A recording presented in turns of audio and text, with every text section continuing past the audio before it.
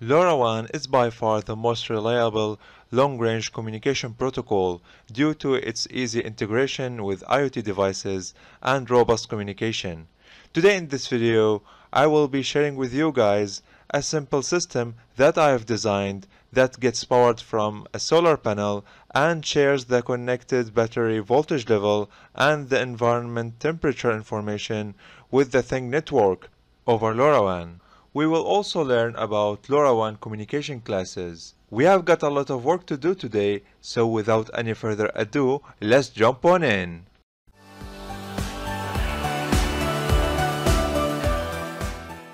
Turn your dream project into reality with PCBWay.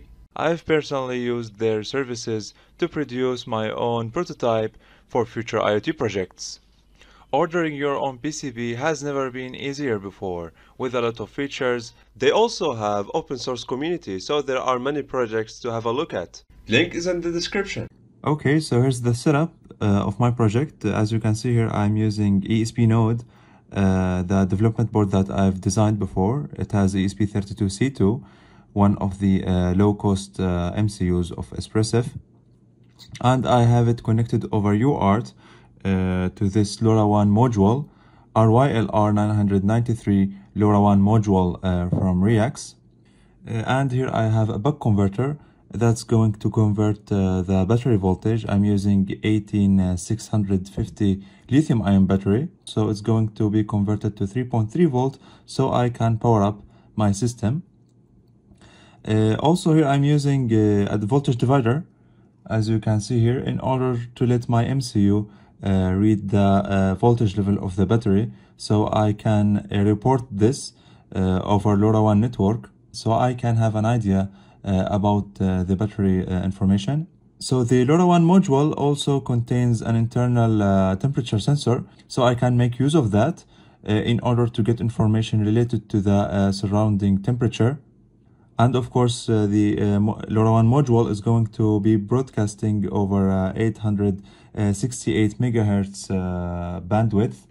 Of course, I have my LoRaWAN gateway on another place, and here's the antenna that I'm using. And of course, here I'm using this 3D printed case. The other side of the case will have the battery. This is the battery that I have, and here is a battery charging circuit. And at the back of the case, I have a solar panel, so I can charge my battery when I put the whole device in sun. So what I need to do is to hook up the output of the charging circuit to this buck converter in order to power my system. So this is what I'm going to do. But first, let me show you how the system works. Here I have it connected to my power supply. Let me turn it on. Okay, so right now the module starts blinking, waiting for LoRaWAN network join command. And here I have my phone on the Thing network console, so I can view the packets that are traveling over LoRaWAN. Okay, so right now I have my LoRaWAN module have joined the LoRaWAN network. And once a while, here I can see a new packet being pushed to the Thing network. When a packet is sent by the module, there's an LED behind it will be turned on. And here you can see the packets sent. So I have two different types of packets. The one that contains 2 bytes is the battery voltage that's connected to this voltage divider, and the one that consists of 1 single byte is the temperature value that's being read from the internal temperature sensor of the LoRaWAN module. So the value right now is 1 AX, which is 26 in decimal, 26 degrees, and this is the value.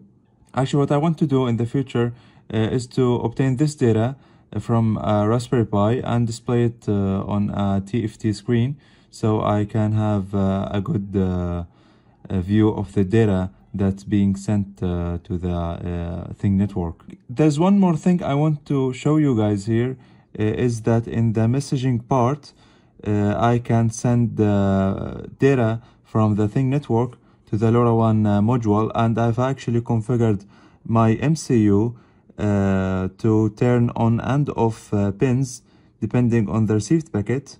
So let me hook up an LED to test this feature. So here I have configured this pin 3. Let's connect it this way. So here if I write 3 and then the state of the GPIO pin 1. So as you can see, I could turn on the LED or using the thing network packet. So now I can turn it off.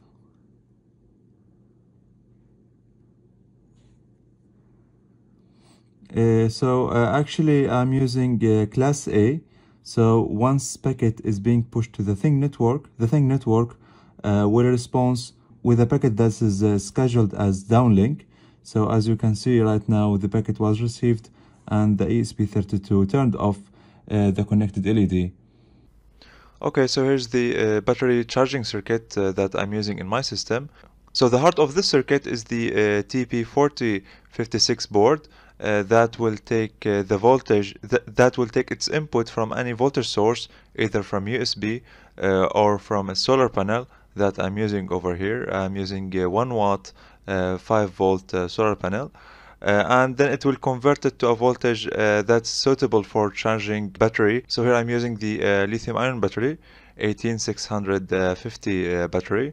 Of course, when the whole system is exposed to the sunlight, the charging of the battery will start. So now let's move on to the next circuit diagram, which will show the rest of the system components. So the battery will be connected to this buck converter that will drop the battery voltage that can be between 3.7 to 4.1 volt to 3.3 volt. That is suitable to power my system components, and they are the ESP32C2 and the RYLR993 LoRaWAN module.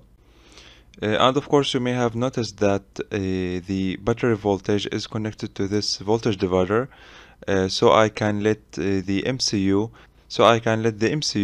read the battery voltage and report it over LoRaWAN network, so I can have an idea about the battery voltage level. And there's one more feature that this LoRaWAN module has, is that it contains an internal temperature sensor.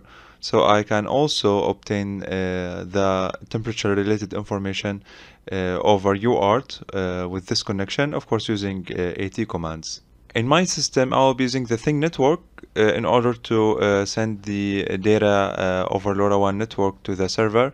But of course the LoRaWAN module that I'm using also support chirp stack and helium networks, so it's compatible with both networks. Alright, so now it's time to jump into the code and see how everything works together. Okay, so right now I have the thing network console is opened, so I can see the packets that are being sent over LoRaWAN displayed over here. So here I can see the battery voltage packet, and after that I have the environment temperature packet that consists of 1 byte. So as you can see now, as the time passes, new packets are being printed on the console. And here on the upper side I have the logic analyzer being hooked up to the UART line TX and RX of the ESP32 that I have, that's connected to the LoRa module that I have, RYLR993 LoRaWAN module from REYAX. So now if we stop the logic analyzer and let me stop the module, so no more packets being sent over LoRaWAN. So now the system is stopped. So let's zoom into this part.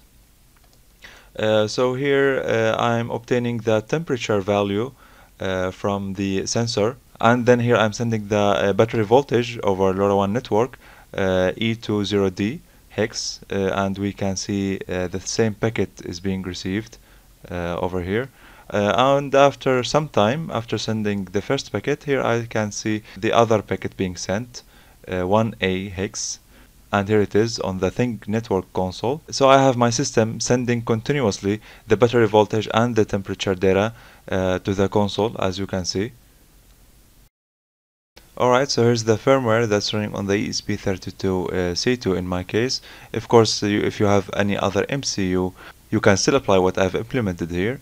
Just let me increase the size of the font. Okay, this is better. So let's start with the main, where I am configuring the UART in order to communicate with the LoRaWAN module, and here I'm configuring the analog to digital converter, so I can read the voltage level of the battery with the help of the connected voltage divider, as we have seen in the hardware. And after that, we can see that the module is getting initialized. So to the module initialization function, I'm passing the send function, where I'm actually doing nothing but passing the obtained data to the UART transmission buffer, so it's transmitted later on when the MCU is ready. And of course, everything is handled with FreeRTOS. And the other function that I'm passing is the system callback. So this function will be called whenever a packet is received. So here in the system LoRaWAN callback, I am actually taking different action depending on the received packet. So for example, here I'm storing the data that's related to the temperature. As I've mentioned before, the LoRaWAN module contains an internal temperature sensor, so I'm making use of that. And the other packet is the pin control. This packet will be handled whenever a packet is received over LoRaWAN from the gateway to the module in order to set or reset one of the MCU pins, just like we have done with turning on and off the connected LED. Okay, let's get back to the module initialization function and see what we have done inside. Alright, so as you can see, first I'm initializing a queue in order to store the formed AT commands, so they are sent when the module is ready. And here I'm storing the function pointers of the past functions, and then I'm setting the parameters in order to let my module communicate with the TTN network. So here in the band I'm using the European 868 megahertz band, and the other functions are related to the device unique ID, application unique ID, network ID, and application key. And when all these parameters are set, LoRaWAN network join request is sent. Of course, all the functions that I've mentioned will use the AT command make function in order to form the AT command to let communicating with the module possible, just like we have seen in the logic analyzer, where the AT commands were being exchanged between the MCU and the module. So this library is dedicated for communicating with the LoRaWAN module, and it's good documented, so I'm not going to go through it. One thing I want to mention, and it's actually important, that's related to the LoRaWAN standard, is the class of communication. Usually in LoRaWAN there are 3 classes of communication, and they are class A, B, and C. So in my application I'm actually using class A in LoRaWAN communication. Let me discuss the differences between the classes in LoRaWAN. So we have class A, B, and C. So in class A, if there are scheduled downlink messages, they can be only sent after sending uplink packets by the end device, which is the LoRaWAN module in our case. And other than that, the device can go into deep sleep mode. And we have actually seen that in the demonstration. The downlink packet could only reach the device after sending uplink packet, because our device was sending uplink packet every 30 seconds. And in class B, there will be specific periods where the end device can receive downlink packets from the connected network. So both class A and class B are good choice for devices that run with battery. On the other hand, in class C, the device can receive a downlink packet from the network at any time, and it may be connected to an external power supply. Okay, so let's get back to our code. So after completing the configuration stage, the FreeRTOS tasks are created. So here the UART event task is created, UART transmission task, UART reception, analog digital converter handling, and here this task is running once every 1 second, where I'm getting the reading of the battery voltage and storing it in the system variable. So if we get back to the tasks, And then the system tasks, let's jump into it. So in the system task, which is running once every 30 seconds, the temperature value is updated, and then the obtained data of the battery voltage and the temperature, and the obtained battery voltage and temperature values are sent to the LoRaWAN module in form of AT commands. As you can see here, these functions are used to convert the obtained data into AT commands. So here the past values are converted into AT commands using sprintf function, and then passed to the related queue, so it's sent whenever the MCU is available. Alright, so this brings me to the end of this tutorial. Of course, all the codes and the materials related to this tutorial are shared on my GitHub repository. You can have a look at it and check the code, maybe develop it and work on it. If you have learned something new, please subscribe, give this video a thumbs up, tell your friends about Tuso Electronics. See you in the upcoming tutorial, and bye bye.